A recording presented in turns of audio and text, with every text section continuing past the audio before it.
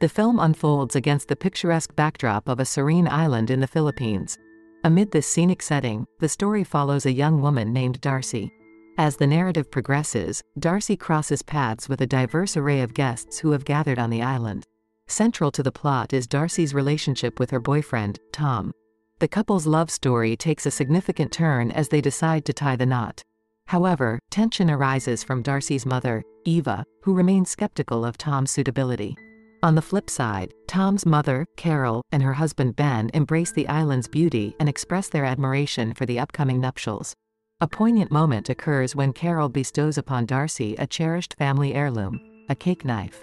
This symbolic gesture holds a deeper meaning, echoing the bridging of families through marriage. Amid the unfolding events, Darcy's father, Rob, makes his entrance accompanied by his girlfriend, Kat.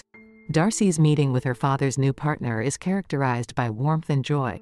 As the characters' stories interweave, the atmosphere is filled with the anticipation of the wedding. Tom's apprehension surfaces when he encounters Darcy's father, Rob. Despite praise from those around him, Tom remains uncertain about Rob's feelings towards him. Amidst discussions of the week's activities and arrangements, a dramatic entrance occurs, a helicopter landing with a man named Sean disembarking. The tension simmers as Darcy recognizes Sean, her ex-boyfriend and now Rob's business partner. This unexpected reunion stirs discomfort, especially given the history between them. Darcy's reluctance is palpable, underlining her unease about Sean's presence.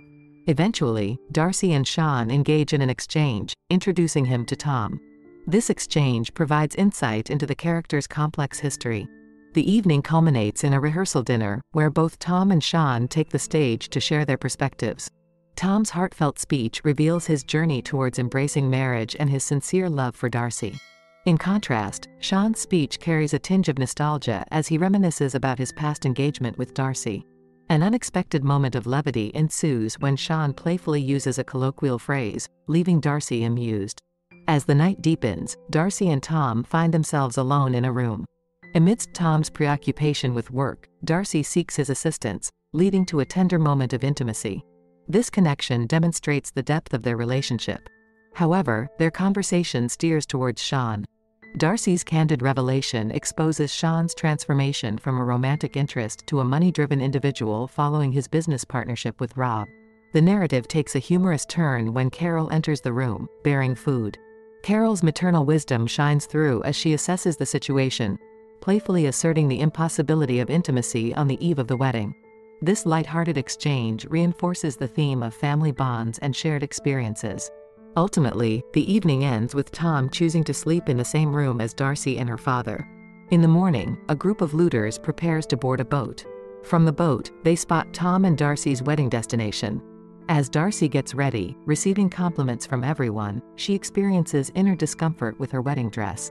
Sensing something amiss, she messages Tom about her feelings. They arrange to meet at a different location, and there, Darcy appears without her wedding attire. She confides in Tom about her unease, and he also begins to realize that things aren't quite right. Despite her initial desire for a simple wedding, Darcy has gone along with the grand plans for Tom's sake. A heated argument ensues, resulting in Darcy breaking her wedding ring and storming off, leaving Tom holding the broken ring. Meanwhile, Carol notices that pirates have arrived. Chaos erupts as the pirates open fire and advance, seizing the guests. Amidst the turmoil, Tom witnesses the events unfolding. The looters seize the guests near a bridge. In the midst of this, Tom seeks out Darcy, finding her distressed in her room. Just then, Tom spots an approaching thug. He smashes through the door, entering the room. Tom informs Darcy about the looters' presence and the guests' capture. Darcy notices the thugs outside as well. The intruders conduct a thorough search of the premises, rendering phones and Wi-Fi useless. Tom and Darcy hatch a plan. They head to the shower, intending to use a spray to incapacitate a thug and then set him on fire. Their plan is disrupted when a thug barges into the room. Tom manages to overpower him, but Darcy accidentally sprays Tom's face. Subsequently, the thug restrains them, and his companions are informed that they're headed for the bridge. The thugs pile into a car, Darcy and Tom among them. Darcy seizes an opportunity to share her story with the captors. To silence her, they offer her a cigarette, unwittingly allowing her to douse one of the thugs' heads with the spray. Darcy ignites it, causing a commotion that results in the thug's car careening toward a ditch. Amid the chaos, Tom and Darcy are thrown from the car. Amidst the struggle, Darcy and Tom confront another thug. In the ensuing altercation, Darcy seizes a grenade from the thug. In self-defense, Tom eliminates the thug, who had attempted to harm them. After subduing the immediate threat, Tom and Darcy continue onward. Meanwhile, the remaining thugs communicate with someone named Rob, informing him that to secure his daughter's safety, a transfer of $45 million is necessary. And then Rob says that if he finds his daughter alive, he will pay.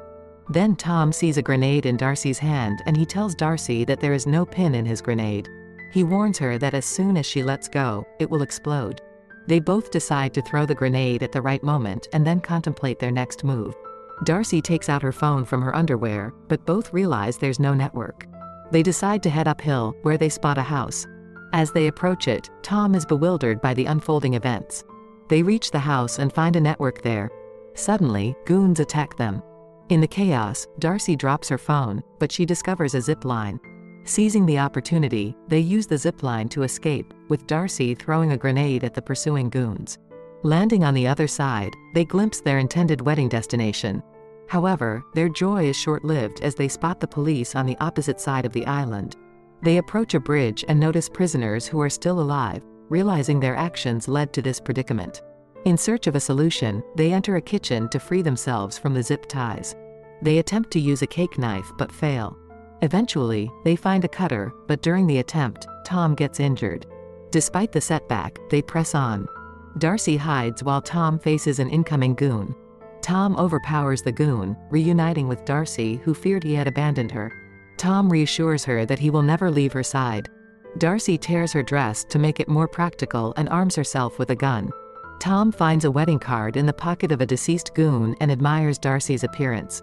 They proceed to the manager's room, intending to call the police online. However, they discover the internet is down. Realizing that goons are approaching, the manager leads them to a secret room below. Inside, they find the manager's assistant along with the injured Tom and Darcy. The manager expresses frustration at the recurring local robberies, which had occurred 2 months earlier, something Darcy was unaware of, leading to her anger. The manager's assistant reveals she had informed Tom about the previous incident. Tom admits the odds of the robbers returning were low. As tensions escalate between Tom and Darcy, Darcy reflects on Tom's diligent nature, often leading to mishaps. Tom counters that Darcy's confidence masks inner fear, attributing it to the past scene. Darcy denies his claim, blaming Tom for the situation. Tom accepts the responsibility. Meanwhile, Tom eavesdrops on goons' communication through a walkie-talkie. The manager informs them that the goons are speaking a different language, neither English nor Filipino. Tom steps out, declaring he will handle the situation. Unfortunately, he is captured by the goons and taken to the gathering of guests. They inquire about Darcy's whereabouts, and Tom claims ignorance. The manager reveals the truth, and Tom agrees with the manager's account of events. Tom acknowledges that the scene's perspective is accurate. As the scene ends, Tom addresses the goons. And then the goon tries to kill Tom, and there Tom catches Sean. He tells everyone that Sean has hired these goons from Bali and he wants to steal money from Rob. Then the scene shows Tom burning him, but Tom refuses. He says that the local goons here don't attack one place again and again. Along with that, the goons know the meaning of Kani Kacho, which means they know the language of Bali. They pull out Sean's wedding card from their pocket. The scene kills Tom and captures him.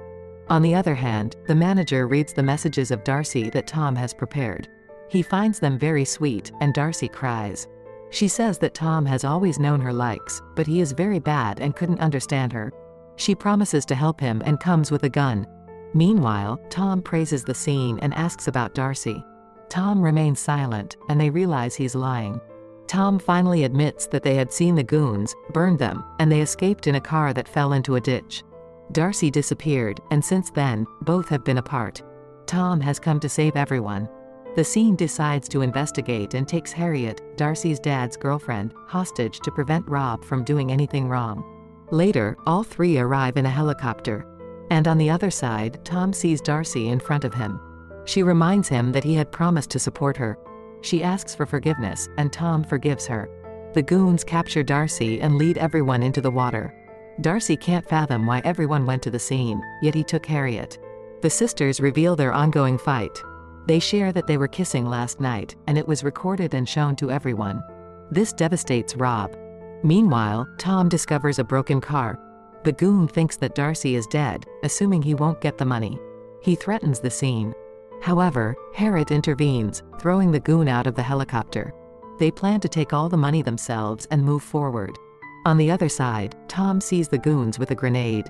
He says that he will marry Darcy right now. Rob intervenes, telling the goons that as soon as they get married, he will give them money. The goons exit. Tom and Darcy emerge, launching an attack on the goons. Darcy manages to wrest the grenade from their grasp. She asserts that if anything happens to her, she will detonate the grenade, taking everyone down with her. The goons flee the scene. Carol suddenly appears, wielding a gun. Tom takes the grenade from Darcy. On the opposite side, he hurls it at the goon, causing the guests to scramble. Tom and Darcy then head to a boat at the shore. They board the boat, promptly alerting the police from that location. As they await the authorities, the adversaries catch up. A confrontation ensues. Darcy finishes preparing the boat, allowing Tom to board just as the scene advances. Darcy and the scene battle, while Tom ensures his place on the boat. Simultaneously, Harriet brings a helicopter into the picture. Amidst the chaos, Tom and the scene fight on the boat. Darcy deploys a parachute, Tom and the scene dangle from it. Tom manages to clutch Darcy's wig, descending onto the boat. Working together, Tom and Darcy sever the parachute rope, ensnaring the helicopter. The parachute and helicopter plummet, along with the scene and the Harriet, resulting in an explosive end. In the aftermath, Tom and Darcy find respite in the boat. After a while, they reach the shoreline. Darcy expresses remorse for her recklessness. Tom presents a ring. Darcy seizes the opportunity to propose marriage. Tom's response is an affirmative one. He reassures Darcy, quelling her fears. She consents, and they unite. Shortly thereafter, they wed before the assembled guests. With an elated kiss, the culmination of this Baytarian film comes into view.